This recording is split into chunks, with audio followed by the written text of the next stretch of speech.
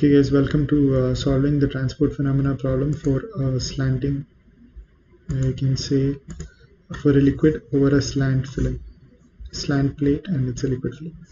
Okay, so you have the length. Let's take the length as L. So we can do it in the Z direction. Is equal to Z is equal to 0. And you just use Cartesian's coordinates for this because it's much easier. This is your liquid interface, and your width would be Y.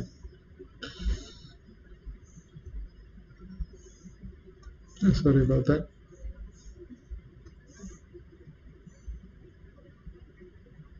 Not much better, but I'll live with it. Okay, so this is your Y, and this width, you can take this small area, this height, as delta x. Maybe you can take it as, if you're considering a small portion, let's take it as delta x. Let's do the mass balance for this and solve this problem. Okay, so first thing you need to know is the velocity is in the Z direction, and it is a factor of x. And velocity in the x direction and velocity in the y direction is equal to 0, because you know that it's already falling downwards, and this is kept at an angle of beta. And now you can just do the momentum balance for this. So let's say the momentum across the surface at z is equal to 0. So imagine if you're looking from z, looking at this would be your delta x, this would be your y, and you know y is equal to w. So it's just area delta x into w into the combined momentum flux, which is, we'll take it as phi. Here it's z, and that is at z is equal to 0. That will be adding. And now in this group, in this system, you have the momentum flux going out here. The area is the same, delta x w. You can remove that into, it looks a bit like x, so I'm just going to remove that from that. And you have here again phi z at z is equal to L. That will be negative. And now you have to take across x. So across x, if you take it, let's say the other two sides, so this is across x, here you have your w, here you have your z. You know your z is L, and you know your, sorry about that, this is v, and your y is w. It's a bit confusing.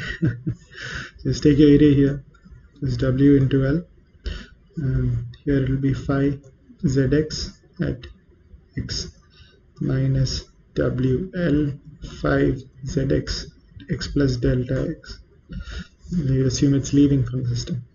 And finally you have your gravitational force also acting on it, because you know from the mass balance that it is the rate of momentum by convective transport in minus rate of momentum by convective transport out plus rate of momentum by molecular transport in minus rate of momentum by molecular transport out plus the gravitational force. So the only term which is left is the gravitational force. So what's the volume for this? That would be W into L into delta X.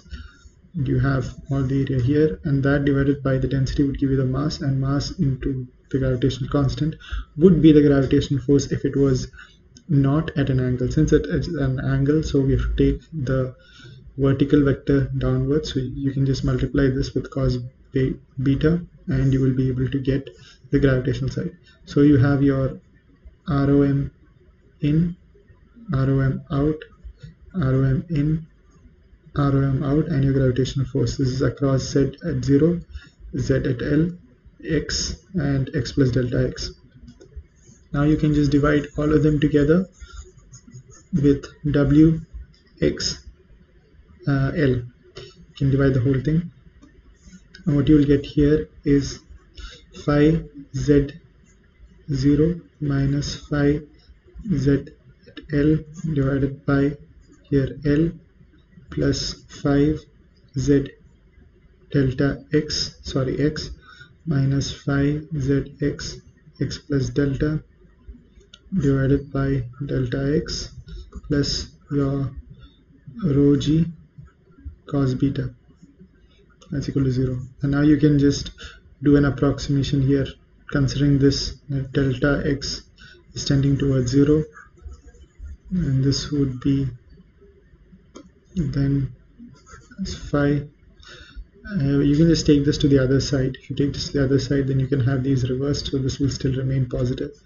So it's phi zx divided by dou x.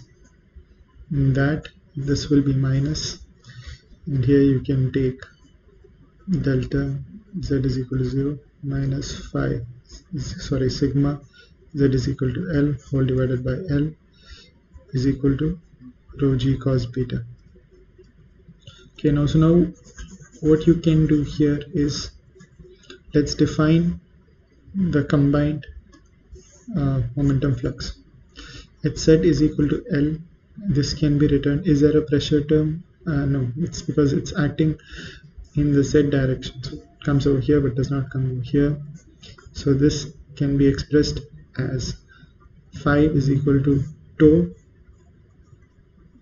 xz. I'm sorry about that, it should be xz. Tau xz plus rho vx vy, and here obviously you know this is nothing but sigma dx dvx by dx. I'm sorry, dvz by dx, and you have your rho into vx into vz. So this would be for your phi xz, and similarly for your phi zz, here you do have the pressure term plus tau zz plus rho into vz. Okay, so this is your equation, and you have the pressure term here as well.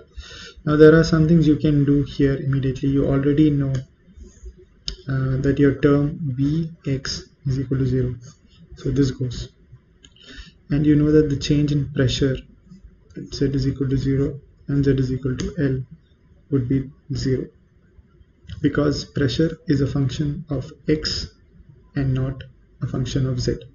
So here when you do at z is equal to 0 minus phi at z is equal to L, these two terms basically cancel out, and finally you have the change of rho vz would also be 0, because at both z is equal to 0 and z is equal to L, it's both the same. Finally what you have is your tau zz, but that is basically you can just write it as minus 2 nu dz by dz, and this term, you know your velocity changes only with x, so this also becomes 0. So basically what's left? Just one term. So then you can just write, as you had done previously, your dou phi z by dou x is equal to rho g cos beta.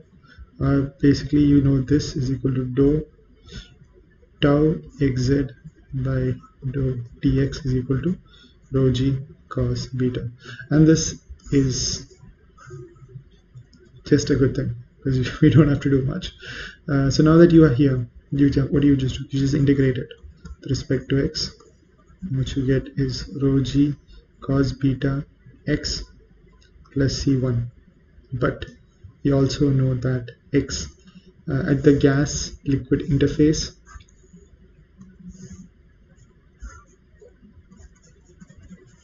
let's take, this is the gas, your tau would be is equal to 0. So let's take this as x is equal to 0. So let's substitute this. Your tau xz is equal to rho g cos beta into 0 plus c1. But if your tau xz is equal to 0 and you have c1, so c1 is equal to 0. So we can just say that that means tau xz is equal to rho g cos beta. This solves the first part of the equation. Now let's go to the second part. Now you just have to find for the velocity as well, and you know tau xz is nothing but dou of vz by dou x. Okay, that's equal to rho g cos beta. And now here similarly you can just integrate this as well. What you get is, first you move this to the other side, by rho g cos beta. Sorry about that, I forgot the x. And now you just integrate. What you get is rho g cos beta by 2 nu x square plus c2. And you know v at x is equal to delta, sorry about that, is equal to 0. And delta can be taken as the total length or height of that entire film.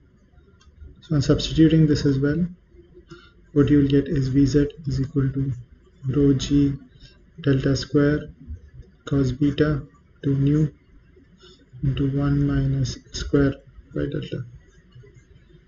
And this makes sense. Okay, and so this is your first part, and now you have to find what is the average.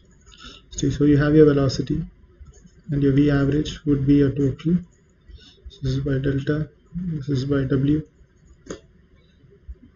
and that into dxy, similarly 0 W, 0 delta, dx, dy.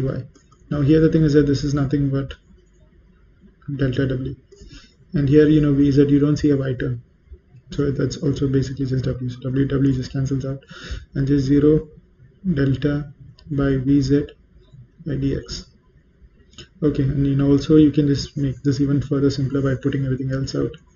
You get rho g delta square cos beta divided by 2 nu 1 by delta 0 delta Vz by dx. So here what you can do is you can just substitute the value in terms of delta. So let's say, so then instead of 0 to 1 it will be say delta, the function can be just written as x by delta.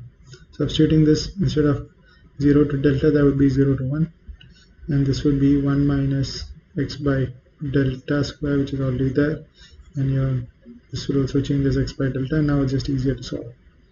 And solving this, you get 2 by 3 Vz max, which is your average velocity. And now you have to multiply that, or just multiplying that same thing with respect to the density. That would give you the total mass flow rate. So it's 0 delta Ivz to dx by dy. So what's this giving you? So here it's just delta W delta and then Vz. So let's just take a moment and understand what this is. Okay, so you have your density into your area. So you have this area and you have your density, right? So this into your density into your velocity, which is meter per second. So do you see what's happening? It's dimensionally just cancelling all out to give you kilograms per second. It's basically you're just multiplying the area and the velocity, which gives you the volumetric flow rate, that into your density would give you the mass flow rate. And now here you just substitute the value for Vz, and also using this equation you can find the value for delta, and finally for the force acting on Z. Just take 0 to L, 0 to W, tau xz, x is equal to delta dy dz, and here again you just have to substitute this value as mu dvz by dx at x is equal to delta dy by dx. And here is just 0 to L, 0 to W, just take out what's not important, and finally you get fz. Sorry about that, just write it here. Fz is equal to rho g delta LW cos beta, and that's basically how you solve for the falling liquid film.